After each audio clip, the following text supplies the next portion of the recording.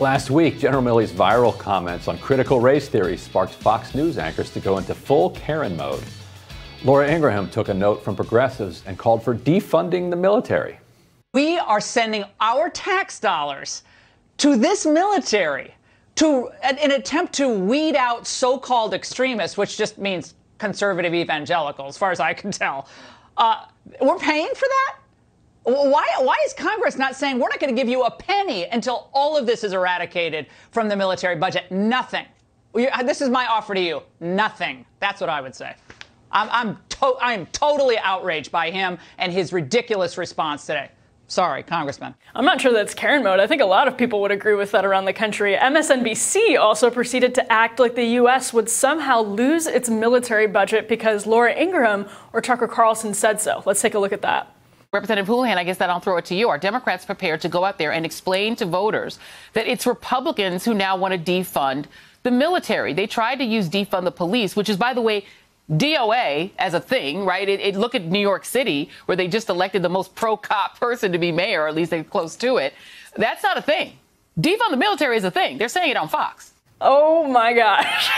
Journalist and co-founder of Inquire More, Zaid Jilani, is here with us to make sense of this. So, Zaid, make sense of this. What is going on between the right and the left? Is the right now wanting to defund the military because there's this bloat when it comes to promoting these programs like critical race theory? As we've seen, actually, some people uncover some really interesting stuff about what is being taught in those ranks.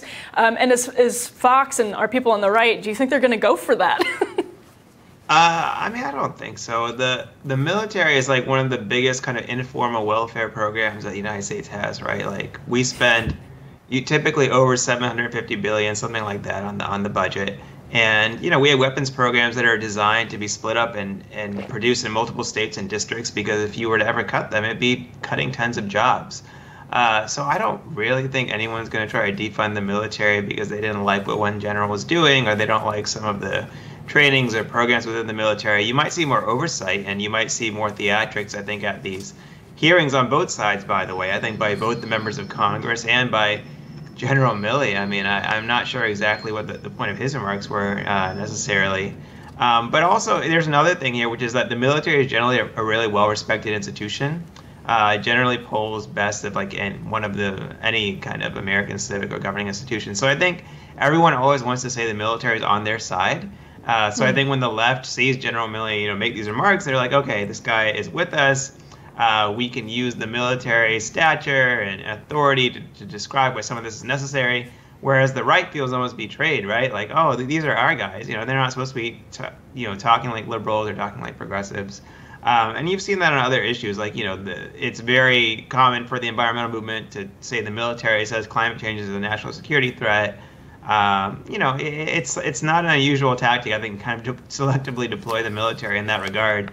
Of course, the military is not an elected institution. When he elected General Milley, he's not supposed to be setting social policy for the United States. But just because I think it's such a respected institution, you're going to see both sides kind of argue over it and wrangle over it and try to use it as a mascot, I think, for whatever their agenda is. So it's not super surprising that it kind of became a partisan thing, and we had this little food fight over the last week. He's such a weird mascot for the left, and that gets into exactly what you're talking about. I mean, he had no idea what he was talking about, and the left sort of rallied behind him and was cheering for it because it sort of sounded vaguely like something that they've been promoting, even though it wasn't even a very smart articulation of what they've been promoting. Ryan, you responded to the Joy Reid clip on Twitter asking, who's going to invade us if we cut the military budget? And as Shu on Head notes, here, our military budget dwarfs other major world powers on a substantial level. Do you want to build on that point, Ryan? Yeah, and so, and Zed, I want to get your reaction to this. My colleague, Sarah Sirota over at The Intercept, who used to cover the Air Force, made an interesting point, which said, and to your point, does Milley believe this stuff? No, there's no reason to think that he does. So why is the military doing this? And her argument is that it's actually about China, that the military sees its prime competitor, the country that it's competing against as China, and in order to compete against China, they feel like they need to recruit the best minds that they can in science and technology from this younger generation. The younger generation Yeah. Milley has been told, believes all of these things. This is what the kids are saying. This is what the kids are saying. Yeah. You got to get the smart kids. And so therefore you need to say these things, even if it bothers Tom Cotton. You need to say these things because if you don't, you're going to get canceled. And if it becomes, if it becomes a cancelable thing for an engineer or a scientist to go work for the U.S. military, then you can't recruit, you can't compete with China. Not defending this strategy, but Zaid, do you think that this is actually more or less what's going on here? Yeah, I mean, there's that. I mean, because remember the CIA recruitment video? Yes. Kind of woke CIA recruitment. Like, it was they inspiring. certainly, yeah, I think they have that mentality, and they also have the mentality that, the Democrats control Congress, right? So Milley and everyone else who comes to testify, they want to say things the Democrats like because they control their appropriations, right? Like they're sort of doing internal politics as well, and within Washington D.C. It's fine if Tom Cotton gets mad at them. Tom Cotton has presidential aspirations, though, right? He's not necessarily the guy who's going to be in charge of the next budget. The Democrats going to be in charge of the next budget. So yeah, I think that there's there's the HR strategy, which is they have this perception about who they're recruiting. 2, there's the internal domestic politics of D.C. And 3, sometimes people in government just aren't the smartest people in the world. Like, there probably are some people in government who think that if they read Robin DiAngelo, they'll be able to find white supremacists in the military, which, by the way, there have been instances of that. There was actually very recently an instance of an ex-Marine and I believe a sheriff in Georgia being arrested by the FBI or someone in the federal government for some kind of white supremacist plot. So, those things do exist, although you're not, it isn't a great guide to them to read whatever's hot in pop culture right now necessarily.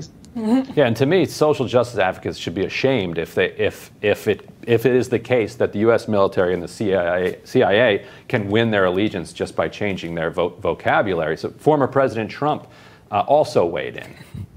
Our military will be incapable of fighting and incapable of taking orders. You're going to tell some private, stand up. You stand up right now. I'm not standing up. You can't talk to me that way, General. We're going to have a whole different ballgame here. I don't know how they're going to work that out. The private's going to tell the general, don't you ever speak to me that way, General. I'll kick your ass. That's our military. That's where we're going. Woke. I know some of these guys. Boy, they changed quickly. They went right over to the other side. I heard that about a couple of them. The military brass have become weak and ineffective leaders, and our enemies are watching and they're laughing. I love how he goes between his riffs back to the script on the teleprompter. But something so interesting about Trump is how because he doesn't really have allegiance to either side, taps into weirdly will stumble into these completely accurate diagnoses. Like in this one where he's saying, they'll go either way. He's like, I know some of these guys, and to the point that both Zaid and Ryan you were making, you're like, it's posturing for the sake of political expediency in their own existence. Do Democrats fall for this, Zaid? I mean, the Joy Reid segment is kind of interesting for the fact that it does seem like, yes, they are falling for it, and they're going to act differently when it comes to controlling the purse strings of the military budget. The more they hear people in the military talking like this. Yeah, I mean, I think like I said, the military is such a revered institution that just having them even take your side, even superficially in a culture war, I think, feels good to a lot of people. And, it's funny with Trump. Like, Trump hired General Milley to be head of the Joint Chiefs of Staff, right? Like, he knows him. Trump has a reputation of hiring people and then later denouncing them or like saying that they're not actually that great, but like he's the one who hired them in the first place. And but it works the other way too, right? Like you have someone of significant stature that you can kind of denounce or feel rebellious against. And I think so the right, like I said, I think what Milley was saying felt, it played into the hands of both the left and the right. They both kind of enjoyed, having someone up there not talking necessarily seriously about military policy, budget size, force, what, should the United States be in combat still with, Iran-backed security groups, which we all so kind of support when we're not bombing them. We could talk about all that, or we can just have General Milley weigh in on, the thing that everyone in every school board in America is talking about right now, which he doesn't really have a whole lot of connection to, but they're doing it anyway. So yeah, I do think the Democrats kind of enjoy, anytime they feel like they can act tough, like if a cop or the military or the CIA or the FBI is actually on their side about something, they love it.